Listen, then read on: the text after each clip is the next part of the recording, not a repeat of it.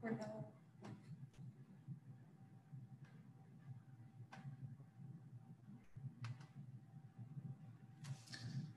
So welcome to our web series, and moving the screen back a bit so that my enormous head doesn't look bigger than usual.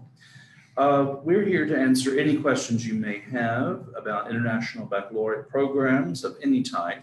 Even if your children go to other schools or have an idea of going to other schools, we're very happy to answer those questions. We're all here today. Our main topic is to talk about what to look for in a school. So the traits of quality schools. And at any moment, you're very welcome to type any messages or questions on our live Facebook page or here on Zoom, and we will work to address those questions as quickly as we're able. We're going to start out with our plan to talk about quality schools and what to look for. And we've narrowed it down to 5 major topics. Of course, it really is sort of endless because education is complicated and diverse, depending on the type of curriculum and the student interests and your personal interests as parents. So let me just open up to make sure I have all the questions ready. Anything you'd like to say, Nesma, before we get started? No, we can just start. Okay. The first thing you should look for, or you're tempted to look for in a school, will be facilities. Like, what does it look like? And is it pretty? Where is its location? Those things can be important, but they're really not central to what makes a school in some ways. We'll get to that a little bit later, and instead talk about qualified teachers and qualified administrators. The most important aspect of the school, of course, and its entire purpose is the teaching of students. So what you're looking for are teachers that are qualified. Now, many schools will tell you their teachers are qualified, and I think it's important that we discuss what does qualified actually mean. And so we're going to break that down for you. I'll try to break a bit more often, let Nesma have time to translate into Arabic so everyone can understand and follow. And I'll try not to ramble as much as usual. Good luck with that. Okay. هو النهارده هنتكلم على تنوع أنظمة التعليم وإيه بالظبط المفروض أي ولي أمر يشوفه أو يدور عليه في المدرسة اللي هيقدم فيها لأولاده. في أولياء أمور دايما بيبصوا على منشآت المدرسة، شكل المدرسة عامل إزاي، بس مش هو ده الأولوية الأساسية. الأولوية دايما بتكون لمؤهلات المدرسين، إيه هي المؤهلات العلمية، إيه هي قدرتهم على تدريس الأطفال. So checking questions real quick. Abir, we're answering your question right now, in fact. So just be patient, listen to what we're saying, and then if you need further clarification, ask that question again. Okay, so teacher qualifications are interesting and complicated. So first of all, let's talk about national qualifications. Every single country in the world has its own definition of what a teacher who is qualified for a classroom or a subject. So for example, in Egypt, to teach primary or elementary education, grades 1 through grades 5, a teacher should have either a degree in English, language and literature, and or a government course on teaching. So those are the 2 ways to be qualified to teach a homeroom class as an Egyptian national. أول حاجة هنتكلم عليها هي المؤهلات المحلية للمدرسين. كل بلد ليها مؤهلات أو بتعتمد مؤهلات معينة للتدريس. بالنسبة لمصر المدرسين المفروض يدرسوا المرحلة الابتدائية المفروض يكون معهم درجة علمية في اللغة الإنجليزية أو تربية من كلية التربية أو درجة في اللغة الإنجليزية عامة أو يكون معهم الكورس أو التدريب التربوي اللي بيبقى موجود في جامعة عين شمس أو في جامعة UC. So to be clear, we're talking about Egyptian nationals teaching in grades 1 through grade 5 in accordance with the government of Egypt's qualifications. That may not be our qualifications, but that's certainly what the government requires. Our qualifications will be on top of that. So we have that as an example. To teach visual arts or to teach music, to teach physical education, French, you should have a degree not in English language and literature, but in those specific subjects from specific faculty in specific universities in Egypt. دي زي ما ذكرنا دي المؤهلات العلمية أو مؤهلات للمدرسين اللي بيدرسوا المرحلة الابتدائية في مصر. بالنسبة لمادة الرسم أو الموسيقى أو الرياضة المؤهل طبعا بيختلف حسب المادة اللي هم بيدرسوها بس لازم يكون معاهم مؤهل للمادة دي تحديدا. So when we go to secondary education, which we're not going to be a secondary school for 2 years, in 2022 we will start our grade 6 and grade 7s. So when we hire those teachers, we'll be looking first and foremost at the government requirements to hire those teachers. And those are to have a degree in the subject being taught. This is very common around the world, in fact. So if you're going to teach English, you need to have a degree in English language and literature. If you're teaching mathematics, you should have a degree in mathematics. If you're teaching biology, then you have a degree in biological sciences. So when we get to the secondary hiring, that's what we look at, and that's what you should look for in the schools that you are planning for your children to attend. بالنسبة للمرحلة الثانوية احنا مش هيكون عندنا مرحلة ثانوية لحد سنة 2022 إن شاء الله هنبدأ السنة دي بمرحلة الستة والسبعة. متطلبات الوزارة برضو بتكون إن المدرس يكون حاصل على مؤهل علمي في المادة اللي هيدرسها سواء كانت إنجليزي فيكون حاصل على مؤهل علمي في مادة اللغة الإنجليزية لو علوم أحياء مثلا أو رياضة برضو يكون حاصل على مؤهل علمي في المادة دي. So national qualifications are what we've just discussed. The school itself has additional qualifications that we're looking for depending on position. في المؤهلات المحلية اللي مطلوبة من وزارة التربية والتعليم المصرية. أما بالنسبة للمدرسة فإحنا عندنا مؤهلات تانية مطلوبة بالنسبة لنا وهي أكيد بتفوق المطلوبة من الوزارة. So for example, we have a language requirement for English for homeroom teachers. So for grades early years 1, 3-year-old children through grade 5, we have to cover first the national qualifications, but in addition to that, we require a C1 level of English. A C1 means almost native speaker. I am C2, Nesma is C1, C2, and our teachers need to have it C1 or even C2. على سبيل المثال عندنا في المدرسة بالإضافة إلى المؤهل المطلوب أو المؤهلات المطلوبة من الوزارة إحنا مهم عندنا مستوى اللغة الإنجليزية فبالنسبة للمدرسين اللي هيدرسوا من رياض الأطفال والمرحلة الابتدائية لازم يكون مستوى اللغة الإنجليزية عالي وفي تقييم معين بيتم الاعتماد عليه فمثلا المدرس لازم يكون مستواه في اللغة الإنجليزية C1 وهو زي المتحدثين الأصليين للغة يعني مثلا مستر أندي هو في مستوى C2 فالمدرس يكون أقرب للمتحدثين الأصليين للغة. So before we continue, we've got 2 questions. One is from Ayat, and she's asking about class sizes. We'll get to that after the qualified teachers, if you just give me a few minutes. And then Musa Mohammed is asking about important things you should consider when applying to school. Musa, this is exactly what we're talking about right now. What do quality and schools look like? And the first thing we're talking about is qualified staff. We want to make sure in our school, but you should also make sure of any school your kids are attending that the staff is actually qualified to teach. هو احنا جالنا سؤالين سؤال عن حجم الفصل بالظبط في المدرسة والسؤال الثاني عن ايه بالظبط اللي ندور عليه في التقديم للمدرسة. فهو ده بالظبط اللي احنا بنتكلم عليه. بالنسبه لحجم الفصل فده هنتكلم عليه احنا تناوله كمان شويه. بالنسبه لايه بالظبط اللي بندور عليه في المدرسه، فده اللي احنا بنتكلم عليه، وهو ده اللي احنا ابتدينا نتكلم عليه من الاول، وابتدينا بمؤهلات المدرسين. Honestly, the nationality of a teacher is completely irrelevant.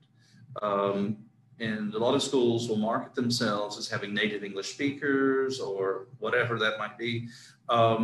We have native English speakers or native English equivalencies here in Egypt, for example, and there's no reason to discriminate against those people.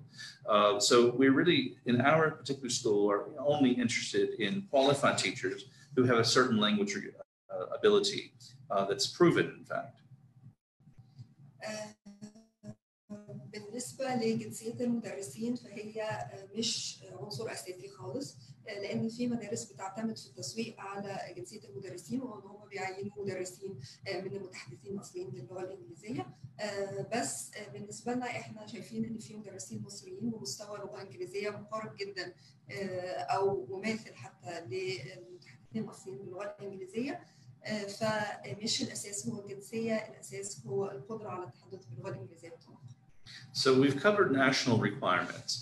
The Egyptian government and its Ministry of Education have also indicated the minimal qualifications for foreign hires. And for teachers who teach early years 1 through grade 5, they must have a degree in primary or elementary or early childhood education. بالنسبة لوزارة التربية والتعليم المصرية، في زي ما في متطلبات لمؤهلات المدرسين المصريين، في متطلبات لمؤهلات المدرسين الأجانب. فبالنسبة للمدرسين اللي هيدرسوا مرحلة رياض الأطفال والمرحلة الابتدائية، لازم يكون معهم مؤهل في تدريس رياض الأطفال أو المرحلة الابتدائية. Additionally, if a grade 1 through grade 5 teacher has a degree in English language, but also experience teaching primary and or their national qualification, which we'll talk about in a minute, then they can also teach in primary. بالإضافة لده، لو المدرس الأجنبي معاه مؤهل في اللغة الإنجليزية ومعاه خبرة في التدريس، ده برضه بيعتبر مؤهل ليه أو بيؤهله إن هو يدرس. Schools have qualifications. Again, part of that can be a language requirement. For us, for foreigners, they absolutely have to have 3 years minimal experience teaching outside of this country. And that's, I believe, a legal requirement because we come in as on a work permit that shows that we have experience and we're bringing that to the country and we'll all benefit from that. So there are additional qualifications that we may ask depending on different positions, such as music or Arabic or whatever. برضو من ضمن المؤهلات المطلوبة للمدرسين الأجانب هو أن يكون عندهم على الأقل 3 سنين خبرة في بلاد تانية. وده طبعا ان هم بيجيبوا خبرتهم دي معاهم هنا، واكيد بيضيفوا للمدرسه وللاطفال. I recommend that if you're looking at, it doesn't matter if it's our school or another school, that's irrelevant. What's important is that you ask about what are the qualifications to teach in this school. Generally, quality schools that are accredited by international bodies, such as Council of International Schools or Western Academy of Schools and Colleges or whatever, maybe even Cognia, but they must have clear hiring policies and hiring procedures. As a fee-paying parent, I don't see that you cannot ask to see a copy of the hiring policy or the hiring procedure to make sure that the credentials, the qualifications of your children's teachers are what they should be in accordance with the law, but also in accordance with what the accreditation agencies recommend or require. احنا المره دي مش بنتكلم بس عن المدرسه، احنا بنتكلم على المدارس عامه وايه بالظبط ندور عليه في اي مدرسه. فاهم سؤال هو السؤال عن مؤهلات المدرسين، واي مدرسه معتمده، اي مدرسه دوليه معتمده من مؤسسات اعتماد دوليه لازم يكون عندها سياسات تعيين. سياسات التعيين دي بتقول ايه بالظبط المؤهلات المطلوبه، ولازم تكون المؤهلات دي معتمدة على أكيد متطلبات الوزارة ومتطلبات المدرسة نفسها. Again, I don't pay a lot of attention or have much interest in discussing people's nationality and if that makes them a better teacher or a worse teacher. You have good and bad staff, teaching staff, all over the world, and it really does not matter the nationality. American teachers are not better than Egyptian teachers are not better than Chinese teachers. They're all individuals, and I think that's important to consider. Now, you may be interested in a certain language level, and I think that's important, especially if you're an American, British curriculum, or if you are planning for students in your school to go on to international universities. The language level has to be very high. So more emphasis must be placed on the actual language abilities and requirements of the teaching staff, and that's something you really shouldn't compromise about.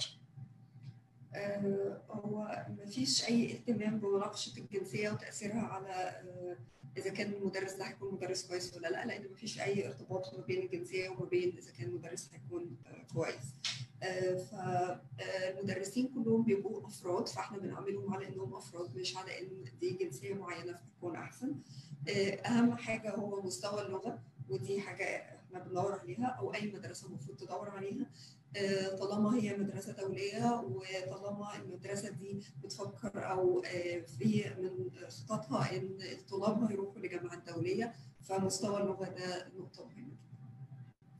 I'd like to say one more thing about teachers before we answer Ayat's question. I'm sorry, I don't see very well, so I have to have everything right into my eyeball. The last thing I'd like to say is professional development. All teachers in all schools that are quality schools must continually promote professional development with their staff. In IB schools, it's required. You cannot get around it, even if you wanted to. We don't want to, but if you wanted to, that's just not going to happen. We had to have continual workshops about all kinds of things, whether it be assessment or delivering the program or lesson planning. But your school really should invest in their teachers so that the instruction continues to improve and that the needs of the students are continually met. That type of professional development can be about meeting the special needs of individual children. It could be about integrating curriculum, making connections between math and science or science and music. Other things could be on student discipline. It could be about the importance of language teaching for all teachers. Types of assessments that schools should give. So there should be really a professional development plan in your school, and there should be some documentation of that as well. So there should be a plan and documentation, but make sure your teachers are trained and being retrained and retooled at all times. في جزء برضو من مؤهلات المدرسين هو خطة تطوير المعلمين وتدريبهم، ودي لازم تكون خطة فيها استمرارية، ويكون في الموضوع ده بيتم بصفة دورية، وده حاجة مهمة جدا في متطلبات المدارس الدولية، سواء التدريب ده عن طرق التدريس، عن تخطيط الدروس، عن التقييم، عن مراعاة الفروق الفردية للطلاب، كل ده أو أهمية تدريس اللغة، كل ده بيؤثر على تطوير العملية التعليمية وبيخليها تتم بشكل أفضل. Now, Ayat, I hope you're online. I'm going to read your question out loud. I'm going to let Nesma answer the question in English and then in Arabic, and I'll follow up with further comments if needed. So, many schools, especially in Egypt, have a problem with the number of students dedicated to each class. What is the ideal number? How is this determined? And how can I, as a mother, ask about this before choosing a particular school? This is a great question. And so basically we're looking at the ideal class size. And I'll let Nesma tackle that first. This is an important issue in primary education. Less of an issue sometimes in secondary, but let's let Nesma tackle it. Then I'll go to another question. I'll translate it first and then answer it in English and then translate. هو السؤال بيقول إن في مدارس كتير وخصوصا في مصر فيها مشكلة في عدد الطلاب الموجودين في كل فصل، ايه هي اعداد الطلاب المناسبه وازاي نقدر ان احنا نحدد ان ده عدد الطلاب المناسب. Okay, so to answer this question, it's not about the number of students and the ideal number of students. It's about two main things. It's about the number of students, like the number of students in the classroom, like how big is that classroom and what number of students is there, so that the students would have room to move and to interact without feeling that they're squeezed inside. This is number one. The second thing is the ratio of students and teachers. So you can have 40 students in one class as long as you have room for them, but how many teachers would be able to supervise and facilitate the learning for this number of students. So for example, if you have a class of 5 students, you want to have, like, it's not needed that you have a teacher and an assistant teacher because you have like more teachers than needed. If you have 10 students, for example, and you will have number of centers in the class. So again, it depends on the centers, the abilities of the students, and the number of teachers who can facilitate learning. So these are the main 2 points that you should look for once you're trying to determine the ideal number of students for this specific class size. Before we go to the Arabic, I'd like to add that all that's true. Generally, however, we have some range of students. I think 18 to 24, this is the ideal range for a typical primary classroom. That number will change depending on how many children you have with special needs, for example. And of course, as Nesma said, the number of teaching assistants and the size of the room. As a teacher myself, I've had 32 kids in a classroom, I've had 28. And so it varies. And I was very successful with all these classes. So some of it depends on the teacher too. But with the IB PYP system, which is a lot of differentiation, a lot of personal attention to students, I think 18 to 24 is the ideal range. Again, depending on some other factors, but I hope that helps you. If you have more than 24, it may be difficult for the teacher and or teaching assistant to meet all the needs of your child. كترجمة للإجابة عن السؤال ده، هو إن مش عدد الطلاب هو اللي بيحدد هل الفصل ده هيمشي بطريقة مظبوطة أو لأ. هو عدد الطلاب بالنسبة لحجم الفصل، هل الطلاب عندهم مساحة إن هم يتحركوا في الفصل ولا لأ، يقدروا إن هم يتعلموا بشكل أو يبقى عندهم مساحة مريحة ليهم. ده رقم واحد. رقم 2 كان عدد المدرسين اللي هيقوموا بتعليم الطلاب دول، فالمفروض يكون في نسبة وتناسب ما بين عدد الطلاب وما بين عدد المدرسين. مستر اندي زود ان بشكل عام العدد المناسب بيكون في المرحله الابتدائيه بيكون ما بين 18 ل 24. طبعا العدد ده بيختلف لو في فروق فرديه او اطفال محتاجين او ليهم احتياجات خاصه فمحتاجين مراعاه زياده، فالعدد ده بيقل. بالنسبه لمستر اندي هو مدرس فصول من 28 ل 32 طالب، وهو قدر ان هو يتعامل في فصل عادي، فده برضه بيعتمد على المدرس. بالنسبه لنظام البكالوريا الدوليه المرحله الابتدائيه، فهو شايف ان 18 ل 24 عدد مناسب جدا انه يكون في الفصل طالما في مساحه في الفصل كافيه لوجود عدد الطلاب. So thank you for that question, Ayad, about classroom sizes and an ideal situation. If we did not answer the question to your satisfaction, by all means type it again or clarify the question a bit more, and we'll try to get back to you. We have I'm going to go and there's a couple more questions we have before we go back to the presentation. Mohammed Khalaf has emailed us, written us. You talked about primary school teacher requirements. What about middle school and high school? And then he asks about if you have a degree in math and science for 3 years teaching experience in a U.S. private middle and high school with no license. I don't know what that last part means, but maybe I can answer this Again, I mentioned it in the very first few minutes of this presentation. We look at several levels here. The first one is the Egyptian government requirements in middle and secondary school and a quality school that follows the law. A degree in math qualifies you to teach math. A degree in science qualifies you to teach science. On top of that, the school, our school, for example, will require you to take the government courses to make you a certified teacher under the state. And Nesma's mentioned before that those are given at Ain Shams University and for people in Cairo, Ain Shams University and American University in Cairo. And so we prefer the one from American University in Cairo because it's got a lot more depth. It's 6 long courses over the course of 1.5 years, 2 years, where the Ain Shams course is a little bit more simplistic and can be done relatively quickly. So if you have further questions, Mr. Khalaf, just send us a message and we'll answer that further. We have another question. It's in Arabic, so I can't read it. Schools start in a very good way with quality of education and values, and little students in the classrooms. Okay, and yes, so it's a small number of students in the classes, and they care about parents and they communicate with them very well.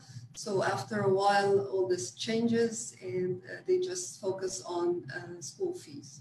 Yes, so Ihab, your question is one that we're going to address. We have 5 points to talk about in terms of qualified school, and the last point deals with that. We can go to the last point right now, in fact. A lot of schools that we're all familiar with, and it's not Egypt, it's the world, that they start out with a lot of attention to policies and qualifications and curriculum and parents, all those good things, because of course they need enrollment, because enrollment means profit, and there's nothing wrong with profit schools, and we're one too. What you should look at is the quality of the school through its stability. So if the school starts emphasizing more about the financial aspect and reduces the quality of education and reduces the quality of the teachers, reduces the number and quality of teaching materials and resources, then you need to leave that school. That's as simple as it gets, because they're clearly just out to make profit and not to really meet the school's mission, vision, and values. No one says in their mission, vision, and values that our school is here to make tons of money. If you say that and believe that, then your school cannot be, for example, an IB school and cannot be accredited by any international body. And if you're looking for a quality school, you don't want to be in a school that does not have international accreditation or IB authorization, in my personal opinion. So other factors you can look at, Ehab and everyone else who's listening, is so you look at the mission statement and see if they're doing what the mission says, as opposed to just being concerned about money. The other thing is that you need to make sure there's not a lot of teacher turnover and administration turnover. I think all of us are familiar with schools in some place, me in 6 or 7 different countries, and also in Egypt, and most of you in Egypt, where a lot of teachers leave. So 50%, 75%, 30% of teachers are leaving every year for whatever reason. But when you have that large number of people leaving for either a better opportunity or a safer opportunity or more stability or more professional, that means there's something fundamentally not working in that school correctly. It's the same with administration. I've worked in several schools where I had a new administrator every single year.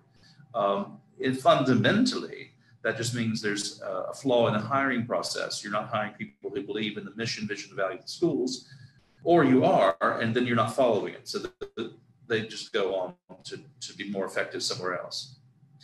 I know Nesma's been taking a lot of notes about that, but yeah. Sorry about that. I could read them. Sorry about that. But school stability is very important, but also making sure a school follows its mission, vision, and values. And that's where you get to the conflict between school fees and that. So if that's not happening, that's not a quality school, and you need to go to another one. You're not going to win that battle as an individual parent or teacher or administrator. Okay. إجابة على السؤال هو في مدارس أكيد بتركز في الأول على السياسات وعلى شكل المدرسة وعلى طريقة في التعامل، وده كله بيبقى بهدف إن هم يستقطبوا أولياء أمور وطلاب علشان يحصلوا على المصاريف.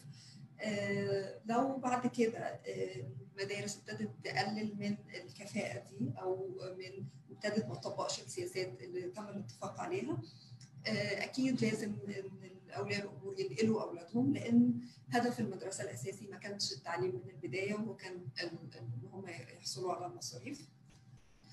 وده أكيد هيأثر بعد كده على اعتماد المدرسة، لأن مفيش مؤسسات اعتماد دولية كويسة أو على مستوى عالي بتوافق أو بيكون بتتقبل إن يكون في تغيير في السياسات، أو إن المدرسة ما بتمشيش على قيم وعلى هي قالته في الأول.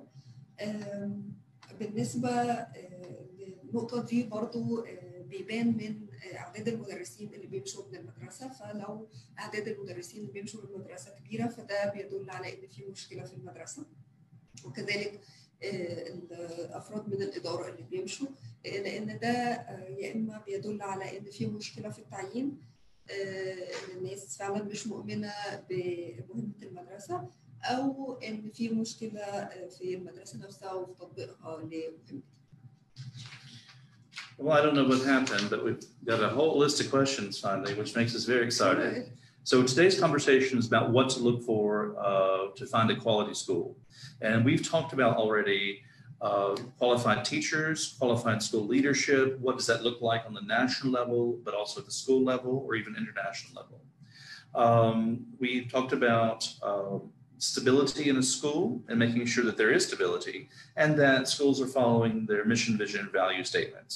If they're, instead of just being concerned about profit and reducing the quality of teaching and learning in the school. We're going to move to policies in a few seconds, but before we do that, I want to answer the questions that are being asked, and because they're good questions, frankly. Just translate this part. Yeah, please. I'm sorry. People will be able to follow. طيب دي النقاط اللي احنا اتكلمنا فيها، اتكلمنا على مؤهلات المدرسين محليا وعالميا، واتكلمنا على نسبة استقرار المدرسة وتطبيق المدرسة للرؤية ومهمتها والقيم بتاعتها. So Yvette has emailed us a question here on Facebook Live. This year, my daughter is in preschool. It's an IB school outside of Egypt.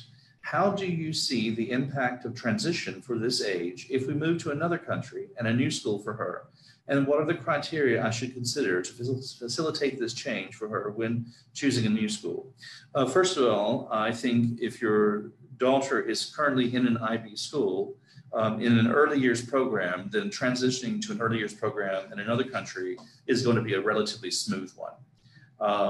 So what you need to look for is a school that has a mission, vision, and values that match your desires for your child. And I think you need to look for a school with qualified teachers and so forth and so on. So look for IB schools in Egypt, which you can go to the ibo.org website. And there's a whole thing called Find Schools. And if you navigate that, you can find PYP schools in Egypt. And then, of course, you should visit some of these schools. And part of your decision-making, frankly, will be which area of Cairo are you living in? Because this is a huge city. And so think about traffic, think about those rules. We hope, of course, that you contact us and discuss things with us, and we look forward to that. But you're going to look for qualified teachers. You're going to look at the teaching space. You're going to look at implementation of the IB program to make sure it's done correctly. And again, making sure that the school's mission and vision and values, which necessarily line up with the IB, are things that you believe in and buy into yourself. So I hope that answered your question. If not, definitely email us in the question or contact us by phone or email, and I'll talk to you further. So we have another question. Thank you, Yvette. Should I translate? I'm sorry. Yes, please. فالسؤال كان لو أنا عندي بنت في مرحلة رياض الأطفال في مدرسة تابعة للبكالوريا الدولية أو بتطبق نظام البكالوريا الدولية بس خارج مصر، وهتتنقل جوه مصر، هل هتتم الموضوع ده بشكل سلس ولا عمليه النقل دي هتبقى صعبه، وايه بالظبط اللي ادور عليه في المدرسه. ف مستر اندي ذكر ان ده هيتم بشكل سلس طالما انه هي في مدرسه تابعه لنظام البكالوريا الدوليه، لان النظام بيبقى موحد في اي بلد. واهم حاجه الواحد يدور عليها هو انه يبص على رؤيه ومهمه وقيم المدرسه، ويتاكد ان هي مناسبه ليه ولاطفاله. وبالنسبه للمدارس التابعه لنظام البكالوريا الدوليه في مصر، فهي موجود قائمه بيها على موقع البكالوريا الدوليه، والناس تقدر ان هي تزور المدارس دي وتشوف هل المدارس دي متناسبه مع احتياجاتهم ولا لا. واكيد مع اعتبار مكان المدرسه في مصر، عشان طبعا بالنسبه للزحمه والطريق. واكيد مهم جدا ان يبقى معروف مؤهلات المدرسين في المدرسه دي واماكن التعليم زي الفصول الموجوده في المدرسه.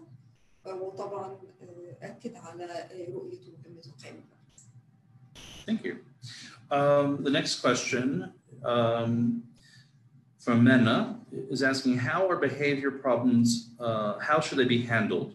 So in a quality school, in my opinion, as Andy Dailey, is that your school should not be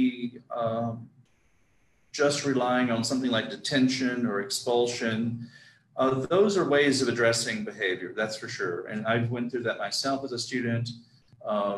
But there was never any effort to discover what the root of the problem was. Behavior is the result of something else. So we need to find what is that something else. A kid is bored, or they've been bullied, or they're looking for attention because they're neglected at home. There has to be something that's causing them to lash out or do things in contravention of the school's rules. So I think a real program doesn't just punish kids, it actually tries to work with them to discover what the root of the problem is. And in the case of our school, for example, if we see repeated or alarming or disruptive behaviors that cannot be handled in the classroom, we refer that to the counselor, and the counselor works with the student and the parents to sort out what the issue is. Students whose needs for behavior are beyond our ability to address it, then they will have to look for a new school that might be able to better address the problem for the next school year. But for the moment, you should look for schools that have a behavior policy and a behavior plan that doesn't just punish kids, but also is about sorting out the original root of the issue. What is causing this? السؤال كان عن مشكلات السلوك وكيفية التعامل معها.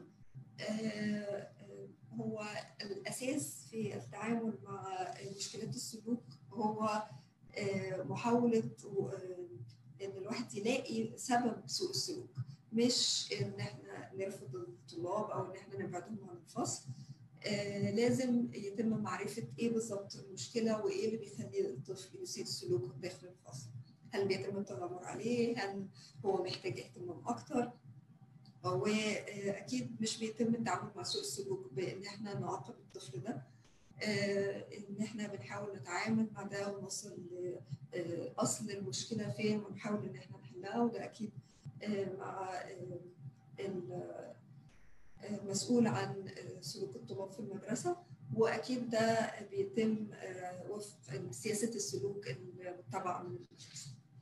I would also go ahead and say that schools that have very few breaks, that the kids are controlled in the classroom all the time, rigidly sitting in rows and, just listening and not actually engaging in learning, those conditions lead to behavior issues. So there are things that schools can and should do to reduce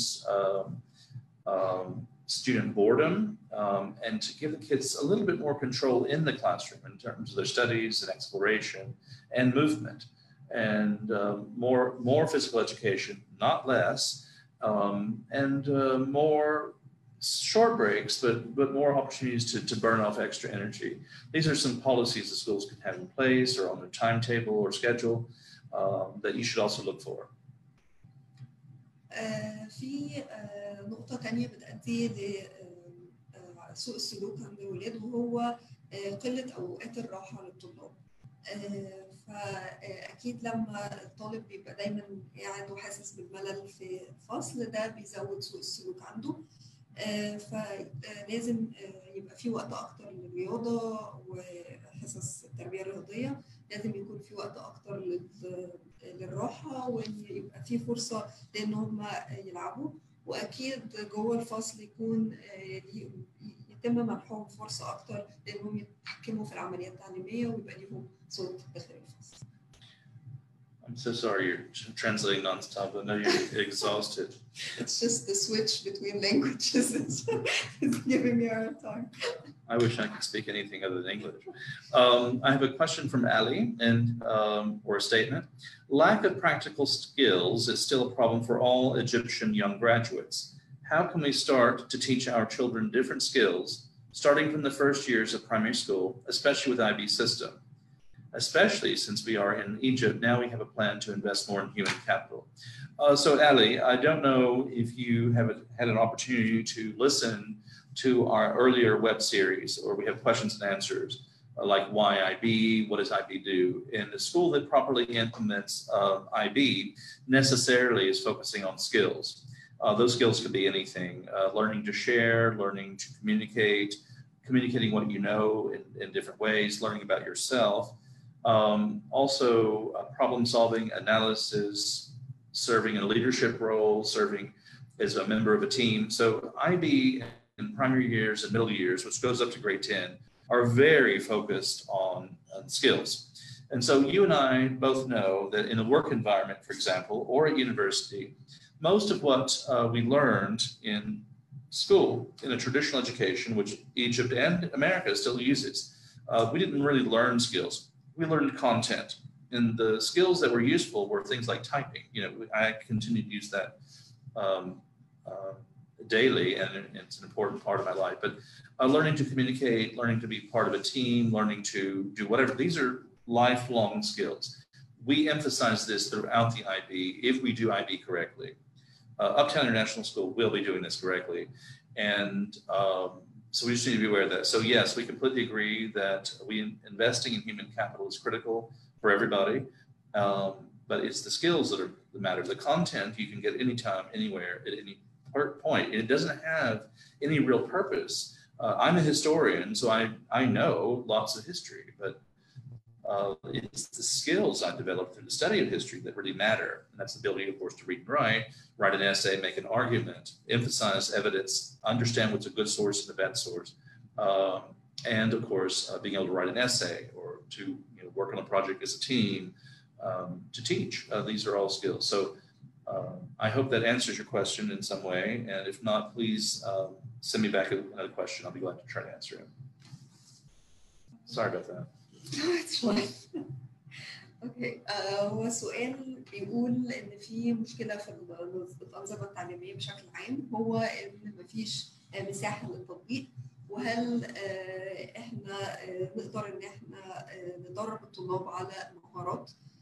فمستر اندي ذكر ان في نظام هو ما يعرفش اكيد خلفيه الشخص اللي سال السؤال عن البكالوريا الدوليه، بس هو ده بالظبط اللي موجود في نظام البكالوريا الدوليه، وهو قائم على مهارات، منها مهارات المشاركه، مهارات التواصل، مهارات حل المشكلات، قدره على قياده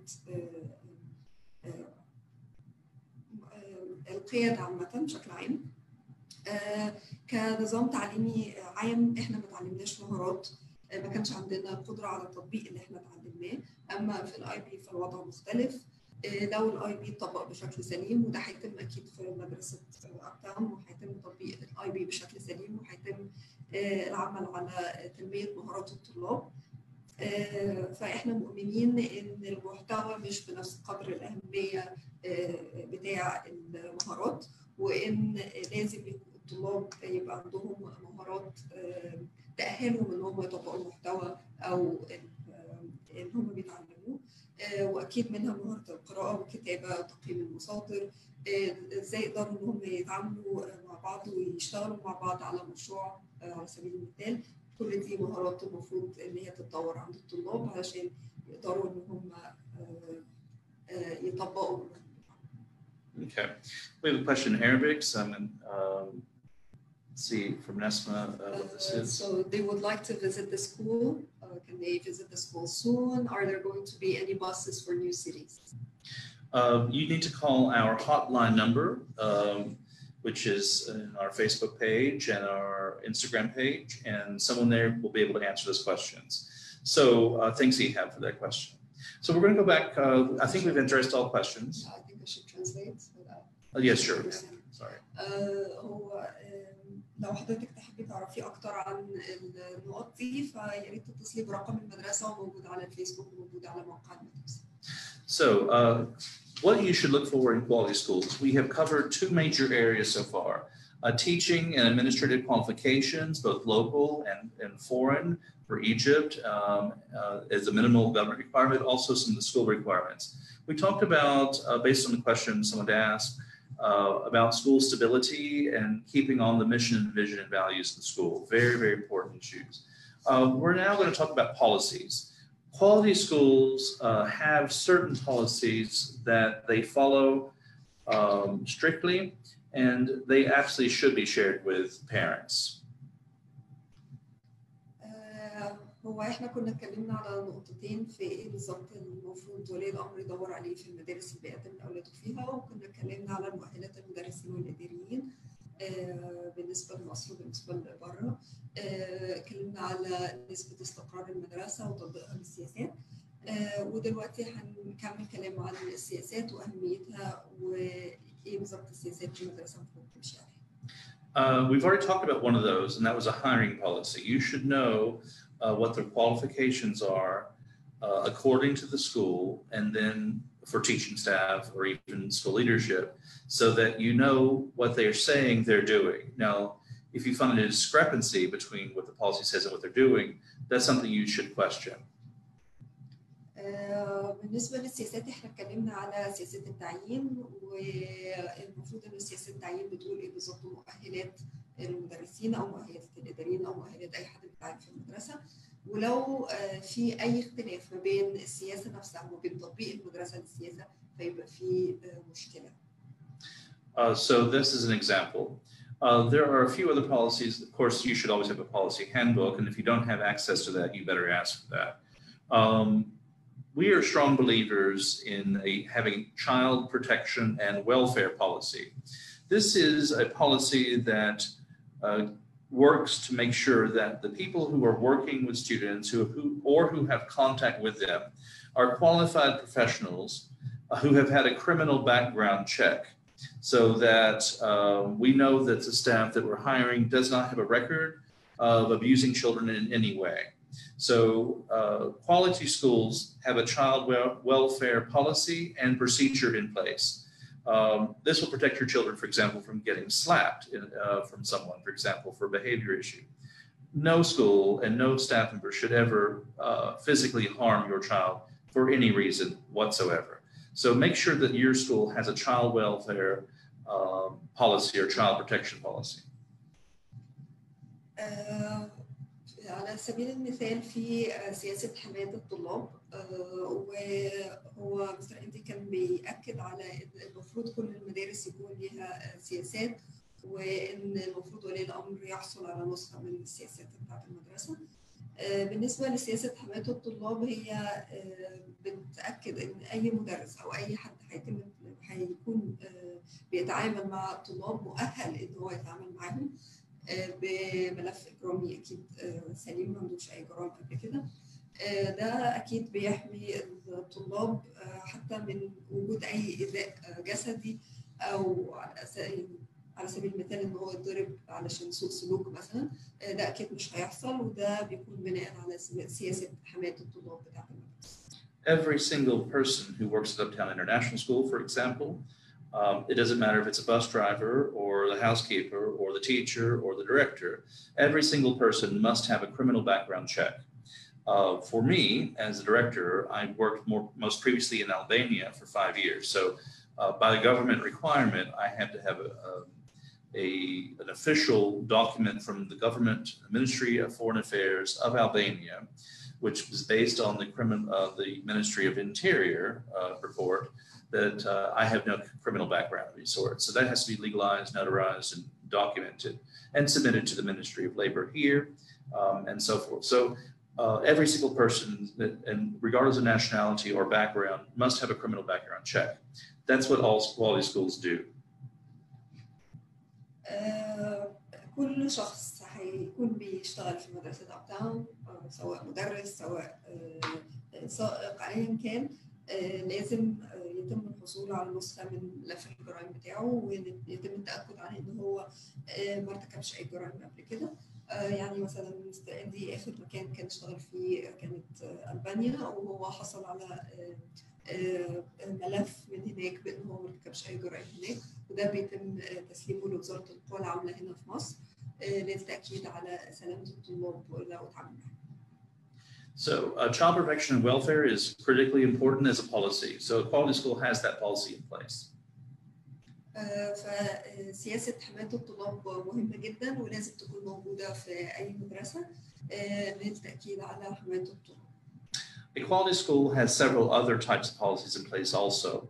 One deals with language and how it's taught, and about respecting or dealing with addressing the native language of the students so that they continue their language development in their native language as well in some way.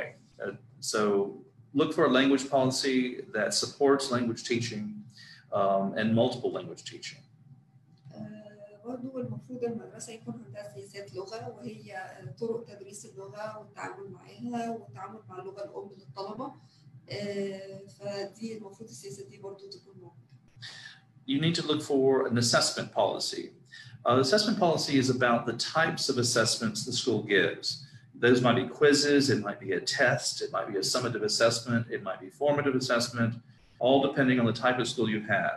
But the idea is, how is my student evaluated in their success in meeting the school standards or program of any sort?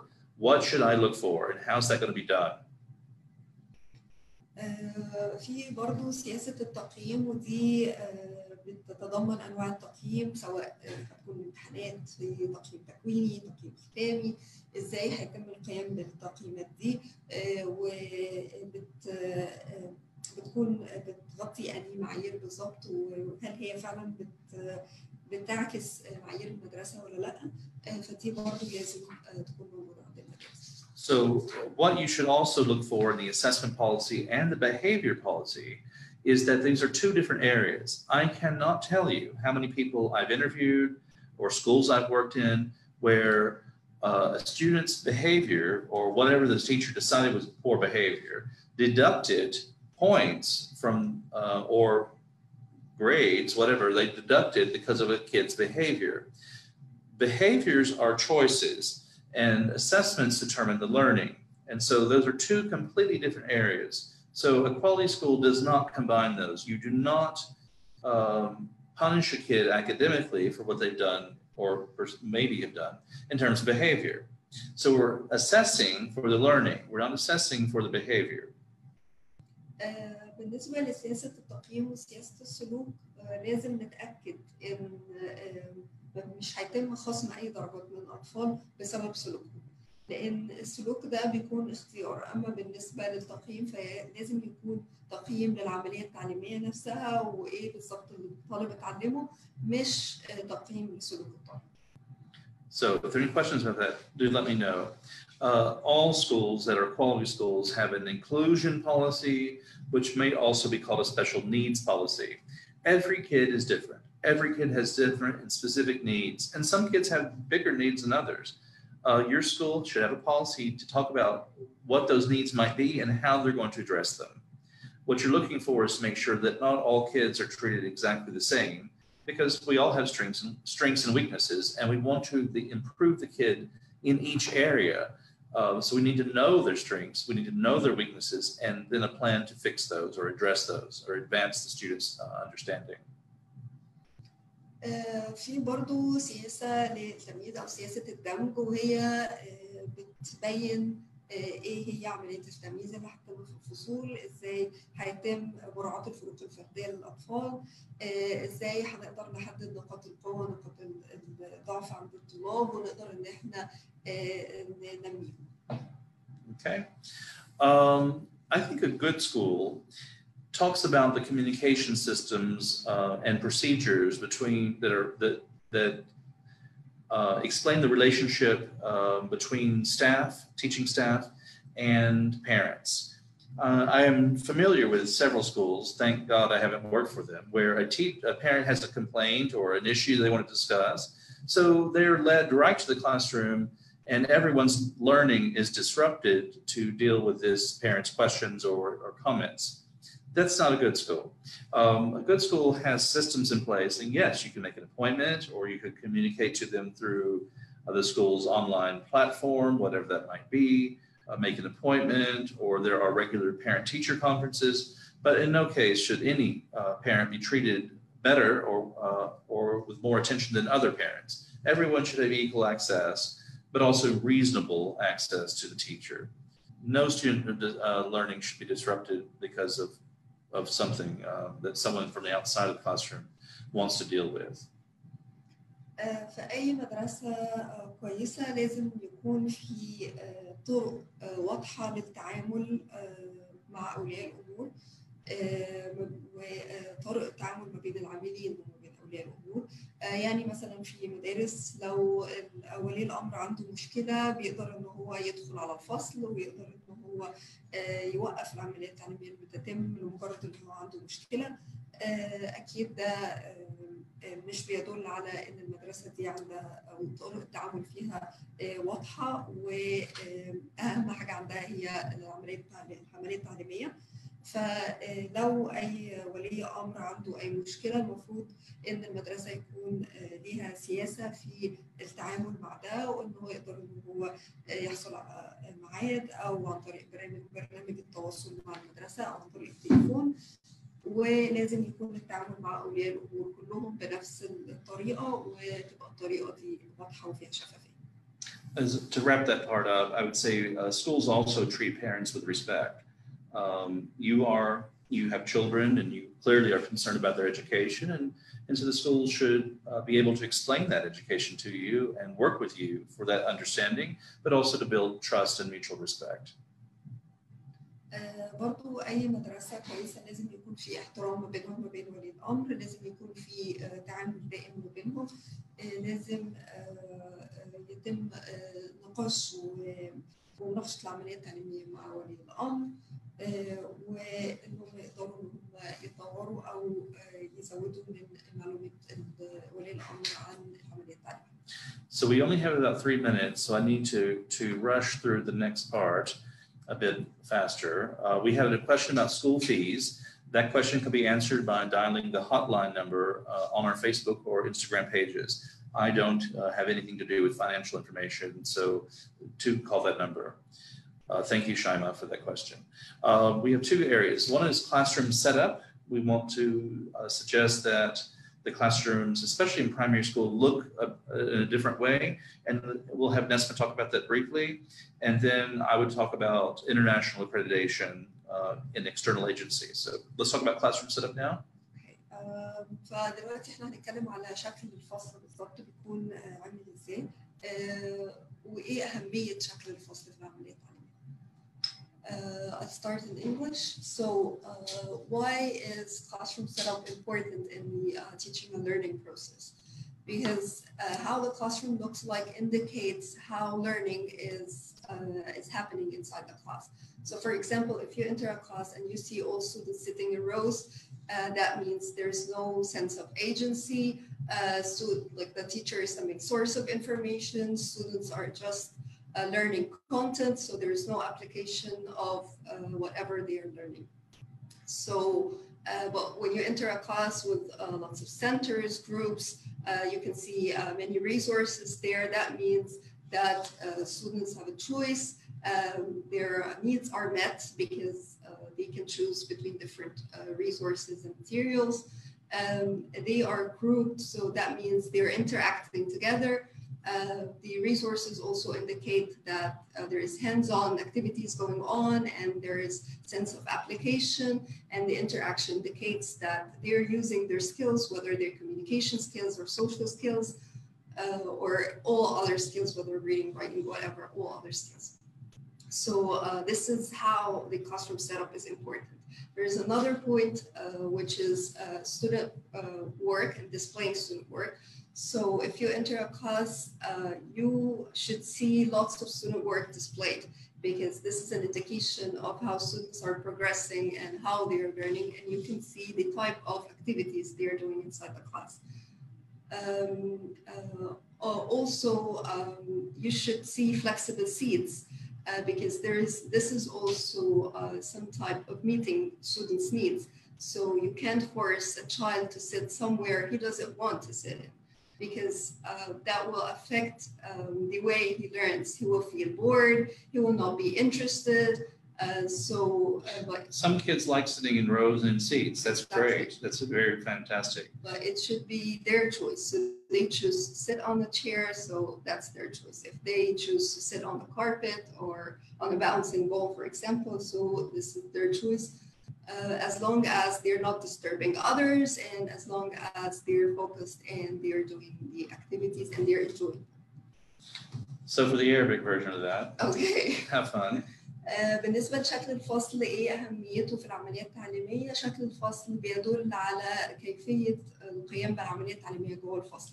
فلو الفصل فيه مجرد ديسكات أو طاولات محطوطة قدام بعض، ده معناه إن الطلاب ما بيتعاملوش مع بعض، إن المدرس هو اللي بيدي الطلاب كل المادة العلمية وما فيش أي تطبيق من ناحية الطلاب. فلازم يكون الطلاب قاعدين في مجموعات بيطبقوا اللي هم بيتعلموه، بيستخدموا مهاراتهم، سواء مهارات التواصل أو أي نوع من أنواع المهارات التانية. النقطة الثانية هي الأعمال اللي الطلاب قاموا بيها لازم تكون موجودة في كل مكان، لأن ده بيدل على العملية التعليمية وطرق التعلم جوه الفصل. النقطة الثالثة هي إن طرق الجلوس في الفصل لازم تكون متنوعة.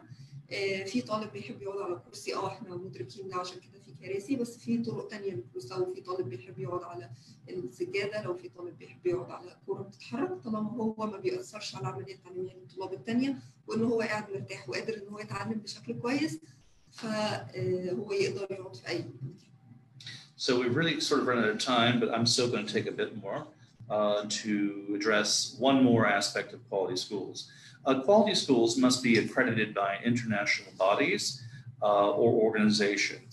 And so we, as Uptown International School, for example, we are already an IB candidate school, which means we are working towards meeting the authorization requirements for an IB program. That takes a minimum of 2 full school years, but we're already operating under the standards and in accordance with the mission statement of the IBO. All people who are IB candidate schools do so. IB authorized schools have documentation that they're authorized schools, and you can assure that they are IB schools by going to the IBO.org website, which lists all the officially approved schools. Another thing that many schools do or have is accreditation. We have an accreditation plan, but we need to be a school that operates for 2 full years before we begin that process. And that process will take 2 or 3 years at that point. So that's part of our strategic plan, and we're looking forward to that process. But there are other organizations that you should consider that have already been authorized. So for example, a very high quality international level accreditation comes from the Western Association of Schools and Colleges. We have quite a few schools here in Egypt that are quality schools that are accredited by WASC. The other one is Council of International Schools. It's a very high level of international level accreditation that holds schools to a lot of different safety and teaching standards. So look for those international accreditations. And not all international accreditations are equal. Some Cognia Advanced Ed are pretty good for the most part, but also not considered as strong as Western Academy of Schools and Colleges, Western Association, excuse me, and by Council of International Schools. So if you'd like to know more about that, you're very welcome to contact us, and we will also address those questions. So today's session was on what to look for in a quality school. If you have any questions whatsoever about that or our school, you are very welcome to contact us, and we will work to address that. Sound good? translate this part quickly? I don't think we need it. I think that's it for today. Love all of the viewers, and thank you so much. We'll be back in a week or maybe after Eid, definitely after Eid. And we wish you Eid Mubarak. Okay, have a great day. Anything from you? Okay, thanks, Nesma. Bye-bye.